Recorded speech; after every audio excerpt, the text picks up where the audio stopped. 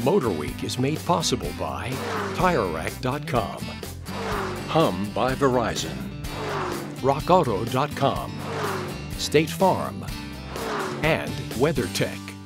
Volkswagen has certainly had their ups and downs in recent years, but their current approach of making larger, more comfortable vehicles and then selling them to Americans at attractive prices is a real crowd pleaser.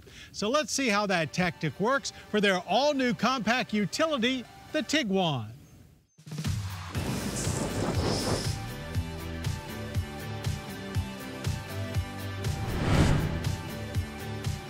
The first thing you notice about the all-new second-generation 2018 Volkswagen Tiguan is how mega roomy it is inside. It may still be considered a compact crossover, but the feel is far more midsize, being clearly aimed at American buyers. In fact, it is even built just south of our border in Mexico. Now, the first-gen Tiguan was imported from Europe, and while on sale here for 10 years, it was never very popular.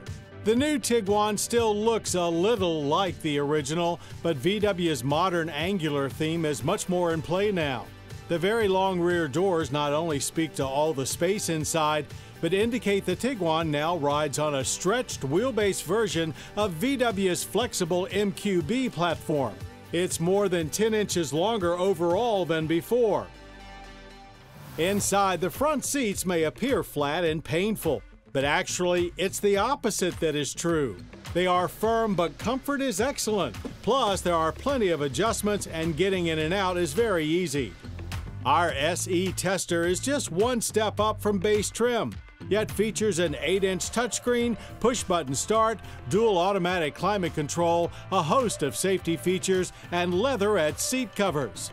It's in the second row that you experience all that extra space the most. Legroom is equal to many midsize entries, and seats back here are very cozy as well. Need more seats? A third row is standard in front-wheel drive Tiguans, optional with all-wheel drive. But alas, this may be one roomy compact, but it is still a compact. The third row's 2 seats are only usable for small children, but at least they do offer it.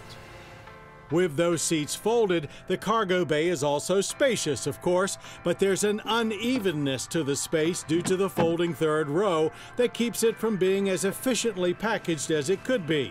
Still, 33 cubic feet is quite good, maxing out at 65.7 with the standard 40-20-40 second row seats folded. No power liftgate on our SE trim, SEL and above only. But the very light hatch virtually lifts on its own anyway. The Tiguan is not exactly stimulating or high-tech looking inside, but is highly functional and intuitive. The larger touchscreen found in all but base S trim is much easier to use. The radio sounds very good, and gauges are clear and simplistic as always with VW. Power comes from a revised 2-liter turbo i4 with standard auto stop-start. Horsepower is down from 200 to 184, but torque is up from 207 to 221 pound-feet. It has adequate guts to move the Tiguan's 3,800 pounds, but some may wish for more. We surely did at our test track, where the Tiguan jogged to 60 in 8.8 seconds. It certainly didn't help that it immediately cuts power at even a hint of wheel spin. Power builds slowly down the track, and the engine sounds pretty decent, but otherwise it's an unremarkable 16.8 second quarter-mile trip that finishes at 84 miles per hour. Tiguan redeems itself through the cones, however, with quick steering and a nimble chassis like a slightly heavier Golf wagon, which essentially it is. No surprise, brakes performed well. 118 feet from 60 to 0 with a short travel, firm, confidence-inspiring pedal. Two-wheel drive government fuel economy ratings are 22 city, 27 highway, and 24 combined. Pricing starts at a reasonable $25,495 at $1,300 for all-wheel drive. With the new Tiguan and the larger Atlas, Volkswagen is clearly pulling out all the stops to gain U.S. market share.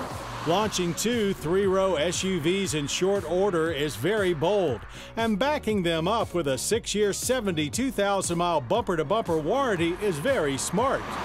The cosmetics may be unremarkable, but the 2018 Volkswagen Tiguan is a comfy, highly useful, competent handling, well thought out, and yes, American-style crossover.